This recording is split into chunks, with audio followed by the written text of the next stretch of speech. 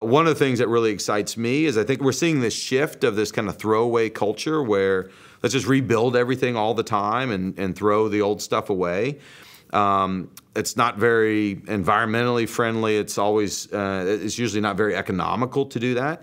And so EXO has this great position to help with either new infrastructure being built to connect the grid or help resolve aging infrastructure in an economical way to extend the life of those assets.